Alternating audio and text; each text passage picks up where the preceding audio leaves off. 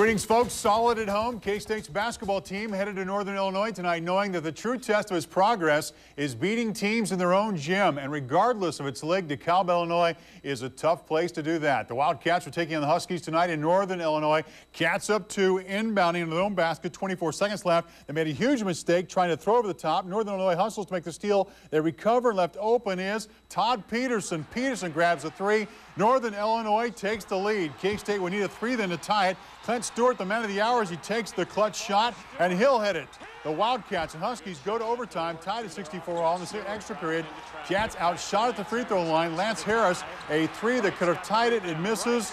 You know what? This is a really tough loss to take for K-State. Northern Illinois beats the Wildcats. Final 75-70 in overtime tonight. It's the Wildcats' second loss of the season, only the second of the year. Both